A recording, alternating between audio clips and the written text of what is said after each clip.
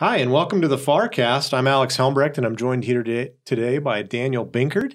And our guest is head women's volleyball coach Jennifer Stadler, who I think, if I'm doing my math correct, is just maybe in her 6th or 7th month at CSC. So she's certainly a new face. And for those of you who are listening, a new voice, but hopefully we'll have a chance to get to know Jennifer a little bit better after this conversation. Jennifer, so you coached and played at Black Hills State, but tell us a little bit more about yourself. Where'd you grow up? When did you kind of discover you had a passion for volleyball? All those things that people who want to get to know you might ask. Yeah. First of all, thank you guys so much for having me. It's been so exciting being here at Chadron, and being able to speak with you guys is just another exciting thing that I've got to do here. I actually grew up in Colorado, a small town, I guess, considered in Colorado, kind of near Fort Collins, I guess. And my brother actually played volleyball my whole life. And I didn't actually get into the sport until I was in 8th grade. I was more of a softball player, and just kind of got burnt out with softball. So I thought I'd try volleyball and kind of fell in love with it after that. From my high school in Colorado, I actually went to a junior college before I went to Black Hills, and played there in Cheyenne, LCCC, for 2 years. It was actually the second year that the program had volleyball, or the college had volleyball. So it was it was a cool experience. We had a good team. Our coach was amazing. She's a lady that I still look up to and talk to often. Her and her husband were actually the coaches there, and they were my club coaches in high school. So that's kind of how I got there. And then after that, I actually took a year off of school and volleyball and couldn't really figure out what I wanted to do with my life, one of those situations, I guess, and somehow came upon Black Hills. And I went and visited with my dad and just really loved Spearfish. It's a really pretty area.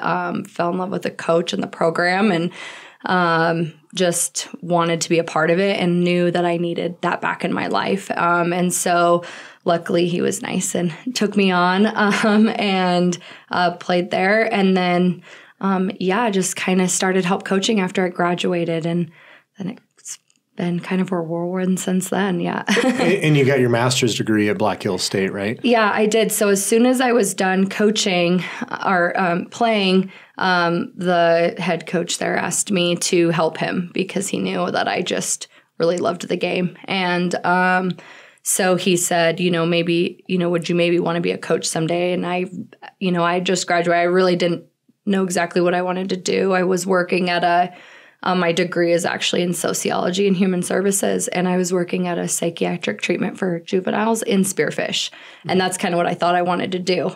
And so he was like, well, you should get your master's degree just in case, because that's something that if you want to be a coach, you'll need. And so luckily he kind of pushed me that way, or else, I probably would have never pursued one. And so I got that right after I graduated, which now looking back is really nice. Yeah, absolutely. Yeah. What position did you play?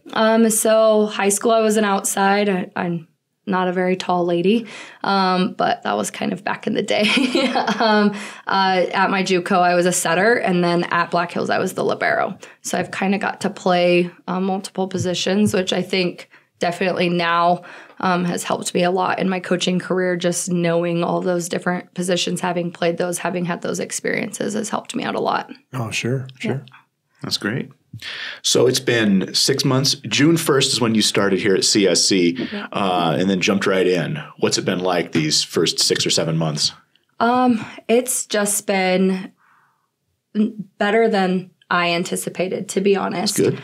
I was in Spearfish for 8 years, and then got the job at Sheridan College in Sheridan, Wyoming, and I was there for 8 years. Okay. And so making this transition was probably one of the scary decisions I've made in my life, and for my family. Now I'm married and have kids, it's kind of more of a decision for us and not just me. Right. And so we.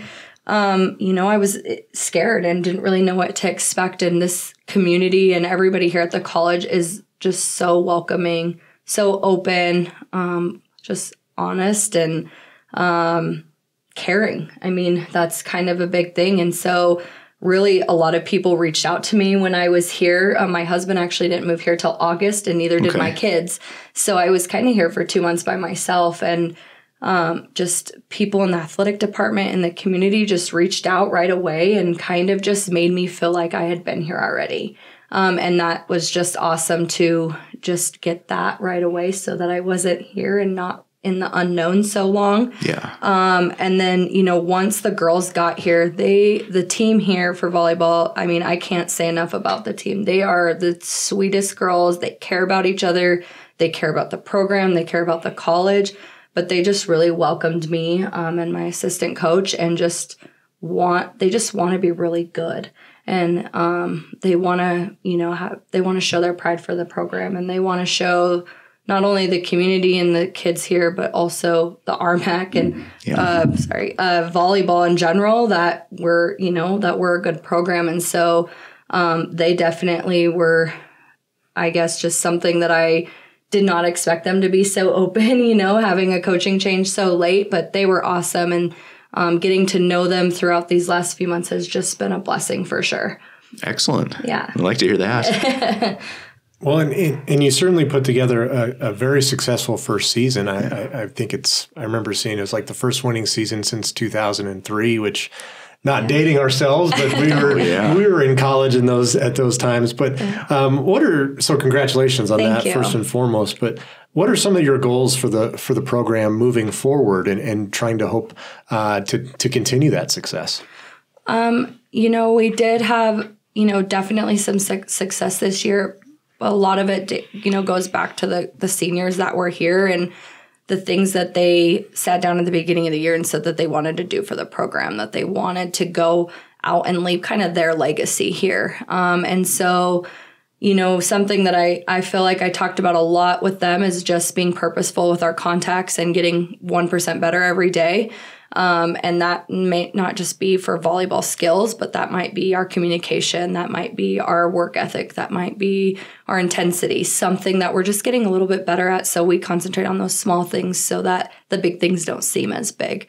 And so that's just kind of something that I think I want to keep moving forward. I think if we can keep getting a little bit better every day, if we can bring in some athletes that buy into that, that want to see Chadron volleyball be successful. If the girls that are here continue to buy into it and trust the process and know that it takes one day at a time for us to be successful, I think we can continue to move forward. And that's what, I hope that we can continue to do. I know that they're kind of still in that whirlwind with me where everything was so brand new.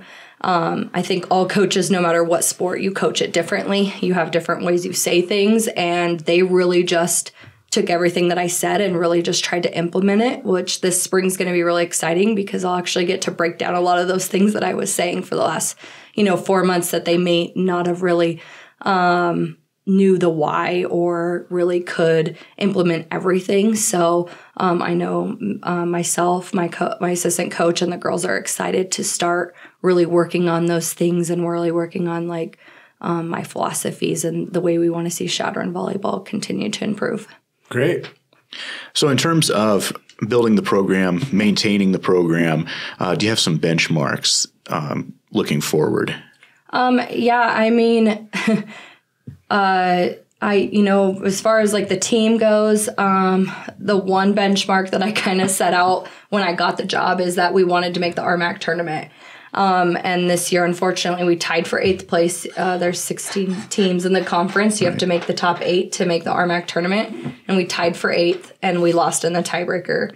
Basically, we lost to 2 teams in 5 sets of a total of 5 points. So we lost getting to the tournament. I see it as 5 points, which is a bummer. For sure. The seniors, I think that was probably the hardest thing, is because that was probably their number one goal. And so that's definitely something that we want to achieve next year because we are so close. And then just be a perennial contender in the RMAC. We don't want to be in the bottom half of the RMAC. We want to be up in the top 8 every year and continuing to compete. And just be something that not only this community can be proud of, the college can be proud of, but also, that the RMAC kind of fears us a little bit. That's something that I would like to see. Oh, sure. Yeah. That'd be great.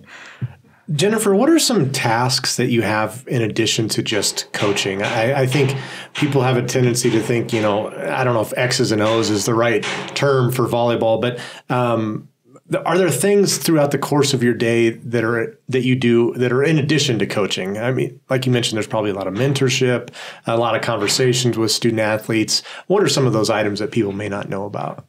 Yeah, one of the things coming from a JUCO, I wore a lot of hats at Chadron College. And when I got here, I've kind of come to find out that I get to focus a little bit more on volleyball. Like at Sheridan, I was assistant athletic director and the fitness center director. So I didn't get to focus as much on volleyball there as I wanted to at times.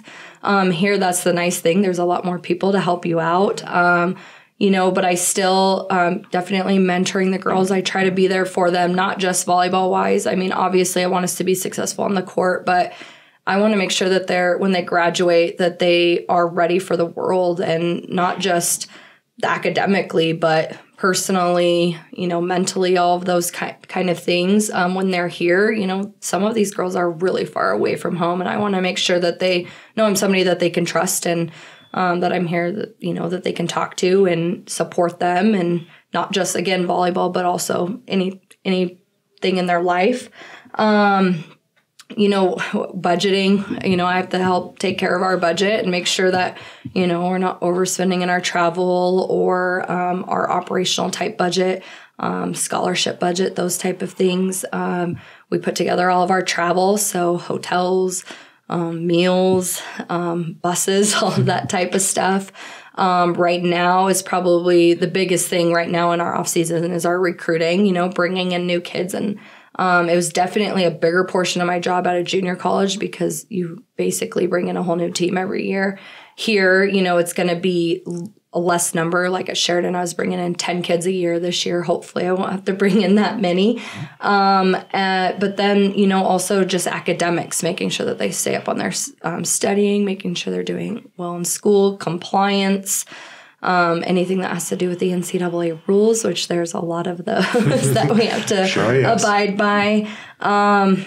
And fundraising as well, making sure that we can bring in some stuff to help our program have the things that, maybe we need or some wants that we're not getting from the college as like operating or whatever type of our budget. So busy days for sure. Busy days, yes. Yeah. So how would you explain volleyball to someone who has no idea what goes into it? I would say it's just kind of a more intense game of keeping the balloon off the floor. Oh, that's a good way to look at it. Yeah. Yeah. Maybe a little bit more complicated. Guess we got some power equipment going on out there. We'll see if we can get through it. I think volleyball is a game that I think is a little bit more complicated than I think a lot of people know. Yeah. There's certain people that can only play front row versus back row.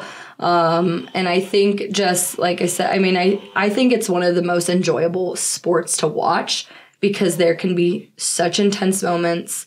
Momentum can shift and make a game change drastically. Oh, yeah. And I think, like I said, I think it's just really obviously it's just keeping the ball off the floor, but there's so many like little different parts that people don't realize. It's a lot different than your backyard, I guess, volleyball that you do at a barbecue. But and I'm probably just biased because I'm a volleyball coach, but I think it really is one of the very few team sports. You cannot win a volleyball game with one person. We could have an All-American outside hitter, but she's not going to win the game for us if we can't pass the ball or if our setter can't set the ball. So, I just think it's a game that everybody has to contribute. And I think that's something when you ask any volleyball player why they love it, and a lot of it is because they say it's a team sport and you have to rely on your teammates to be successful, which is kind of cool. Yeah, that is. Yeah. When you mentioned complex, the aspect of volleyball that I always go back to is the libero tracking. Yeah. When I was the SID here, there was a couple games where you actually have to track the libero for the NCAA, and it was the most confusing hour and a half of my life. And I hope that the NCAA never comes back and audits that game so that they see, well, this libero tracking was terrible. But it's tough. And I think that it does move so fast. It is fun to watch. But if you're really not paying attention to the ins and outs of it and just watching it at the surface level, there's a lot to it. Yeah, there's definitely a lot to it. I mean, when I play like pickup volleyball, like, I call it the old lady league. People are like, so there's, because there's certain numbers for spots of serving that we give our athletes. So there's certain zones on the court we want them to serve, and they have a number. Each set is called a different thing. We have certain in our defense. Every defense is called something. So it's, to be honest, the last time I played basketball was in like 5th grade, but I remember we had plays, so it's kind of similar to that. Mm-hmm. I know nothing about basketball, so don't ask me any questions about that. But everybody has their own position. Everybody kind of has to stay there. You can't overlap each other where you're standing on the court. You can get violations for that. So I think there's a lot of rules to volleyball that people, obviously when they're in the stands and the ref calls and you hear a lot of like, what, why? It's because they don't know why, because it is so complex, and it's actually changed a ton. When I played in high school, we didn't have a libero. And so and we didn't have rally scoring. We had side out scoring, which the games took forever. Yep. When I got to college, we still had only, we started rally scoring, but we played till 30. And so I remember in college, we had a game that almost went to 40 points, which is just the longest game ever. Mm-hmm. The game has definitely changed. A lot of it has to do with the international part of the sport. Whatever they change internationally, they eventually try to bring it down throughout, like the challenge system, which is something that the RMAC started this year, will be into effect next year for every school, which is a really cool thing for coaches. But that definitely started at the international level and now has, trickled down. They've talked about limiting subs even further eventually. So we'll see, I guess, where the game ends up in the next few years. Yeah, I can remember looking back through media guides and historically just how much statistics have changed. Back in Side Out, you'd play to 15 or 25 or 30. And it's almost obsolete to compare those stats to what's going on now because it's a completely different game. It really has changed a lot. And the pace has just changed drastically. Yeah. I mean, it's so much faster than it was even when I played. It's crazy. I don't know if that has to do with athletic talent or just the game in general, but it is a really fast-paced game for sure. Yeah, it's a fun game to watch. Yeah. I've got to give a plug then for CSC Live to watch certainly. the game. So viewers, head over to chadronstate.tv and look up the volleyball archive from the last season. If you haven't seen the games already, take a look. There's some excellent stuff there. Really, really fun to watch from my perspective. Well, and it sounds like maybe we need to get the commentators over to a volleyball practice or two, and they could talk to Coach Stadler and get some background on that, so they can start yelling out the different zones the ball goes to. You mentioned your coaches at Laramie County Community College as mentors. Do you have other coaching mentors? Jet Albers, he's actually the AD now at Black Hill State. He was my coach at BH, and he is just a great man. He, besides my coach at LCCC, he was another person that I kind of learned that as a coach, you have to be more than just an X's and O's, because he really got to know his players personally. He really cared about us as people. He still reaches out to me all the time. I mean, obviously now it's reciprocated relationship, especially because I coached with him for a year when I had got done playing. And he just is, somebody that I can always talk to about whether that's coaching volleyball or just life in general. My athletic director, my first athletic director at Chadron College, his name's Steve Smiley. He's actually a basketball coach at the University of Northern Colorado. He's assistant coach. And he just really taught me more about like the administration side of athletics, just kind of helped me. When I was in a young coach, I worried about every little thing. And he would always tell me, quit majoring in minors, quit worrying about all these little things and, worry about the bigger picture. And so I think he really helped me grow not just as a person, but as a coach in my career. And then also Angel Sharman, she's a coach at Casper College. She was in our conference. She's been there at Casper for, I want to say like 15 years. She's become a really good friend of mine, and she's just somebody that, again, I can look at for any advice. And she's the AD there as well. So she's volleyball and AD. And so just knowing somebody that can, balance all of that and be successful in her career, I just really look up to her advice and, in our friendship for sure. Nice. Yeah, very good.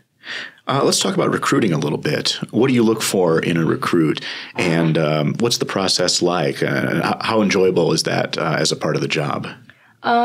Recruiting here definitely to bring kids to Chadron. First of all is, their character. Are they going to fit in well with our team? We could bring in anybody in here that's a really good athlete, but if they don't fit in well with the girls that are here, then it's never going to work. Yeah. And so just somebody that can fit into our culture is, I think, number one. And then obviously talent, if Sure. they can help us out on the court skill-wise, can they help compete not just in our team, but also in the RMAC as well. And then obviously somebody that's going to fit in with Chadron State and the community here, what they're studying, if they're going to be a good role model as an athlete here at Chadron.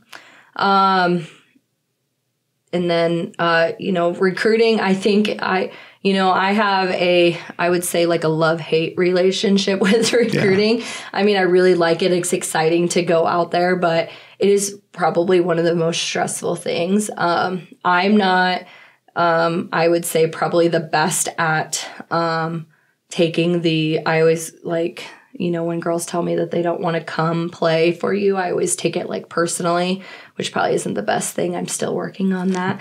But that's kind of why I don't like it, is because you get, negative feedback at times, and nobody ever wants that. But the love part is that you get to meet a lot of great kids, and whether they say yes to your program or no to your program, you still get to get a glimpse into their life and what they want to be. And that's exciting. Oh, sure. And then when they come, you get to you've developed this relationship with them. And then here, that's a thing I'm really excited about, is that Sheridan, I only got to coach them for 2 years. And so here, getting to coach a kid for 4 years is one of the most exciting things, because I get to actually see them grow and develop a little bit longer. And so with recruiting here, now I potentially get to know this person for 5 years instead of just like 2.5. So I'm really excited about building those relationships from the recruiting aspect and then through once they come to Chadron State. Absolutely. Yeah. Jennifer, when did you know you wanted to coach? Probably when Jet at BH asked me to help him be a student assistant. When I got done playing after my senior year in that spring, I asked him if I could just still come to practice, because I knew that I just really loved the game. And then that year that I had taken off in between my two colleges, I missed it so much. I mean, I probably watched more volleyball that little break than I ever have in my life, because I knew I was missing from my life. And so when he asked me to help, and I was there at practice, and I would also go to my other job, I knew that there would be no way that I could not have volleyball in my life. And so, kind of stayed on and still helped him and coached that next year or that next season. And during that next season, I just really knew that that's probably something that I should be doing. My dad always told me growing up that if you find a job that you love, it will never be work. Mm-hmm. And right when I started doing it, I knew that's what I needed to do, because that kind of always stuck in my head, with my dad, is that when he kept saying that. And so, and really, to be honest, like, I am so blessed, because volleyball is my hobby. It's something that I love. And so it never feels like work. I get excited still to come to work. I get excited to go to practice.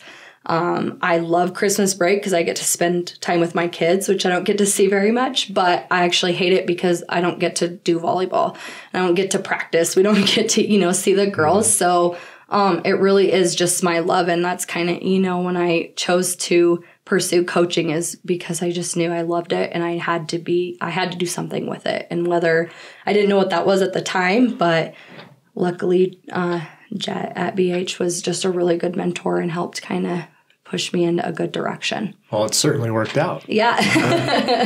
Yeah. What advice do you have for people who would be interested in becoming a coach? I just think, finding somebody that can help be your mentor and kind of steer you in a good direction. There's so many opportunities to be a coach and there's so many different levels. And I think finding your niche right away, I know college is my niche and I know that I probably couldn't coach different levels I don't know if it's because I've been only coaching college, but finding your niche, doing as much networking with other coaches as you can, learning as much as you can from other coaches. That's something that I've tried to continue to do is just be a constant learner of the game. I still don't know everything about the game and I still want to know more. I'm kind of a volleyball nerd a little bit. Watch as much as you can. And I think too, just try to get involved as much. So if you're in high school and you want to be a coach, not only play, but maybe help out at some youth camps, maybe coach a youth team. And then as you get into college, continue to do those things. So you build your resume, but you also learn how to relate back to the players that you're coaching. Those first few years when I was coaching, that was something I had to learn is how to, I knew the game, but I didn't understand as much as how important it was to relate to every individual on your team because every kid's different. You can't coach them all the same. And so, I think if I would have maybe done a little bit more learning about that, focused on that when I was younger, I think that would have helped me earlier in my career as a coach for sure. Okay. Yeah, great. So you're lucky. You're one of the chosen ones that your job is also your hobby in volleyball. But what are some of your other interests? Oh, my husband would say just volleyball. My family. I have two little boys. I have a 2-year-old and a 7-year-old. And so when I'm not at volleyball, I just want to spend as much time with them as possible. My mom is from 10, she has 10 siblings.